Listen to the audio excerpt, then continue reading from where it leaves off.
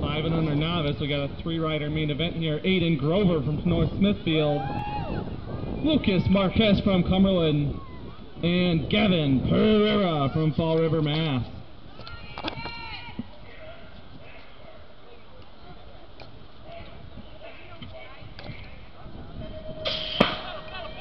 Gate drops down, main event number 5. We got Grover, Pereira, Marquez. We got Pereira shutting the door on Grover. Grover transferred first, I believe, but Pereira wants this main event. He doesn't care what order he transferred in.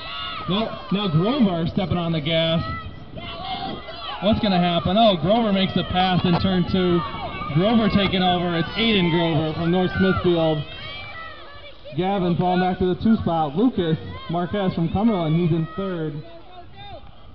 Let's see what happens. There's one more straight. They could change hands again, but it's going to be Aiden Grover.